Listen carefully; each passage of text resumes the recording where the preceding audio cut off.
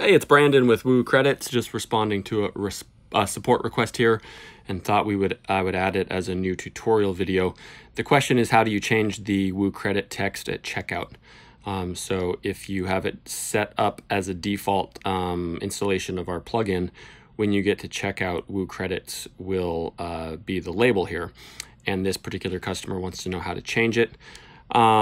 So very simple. If you head over to WooCommerce and settings,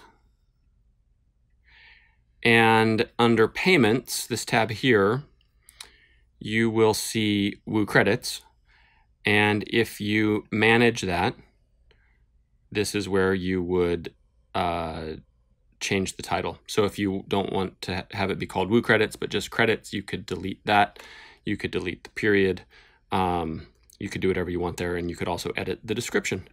So very simple. Just go to WooCommerce settings and click on the payments tab, and you are able to edit the label and the description however you see fit.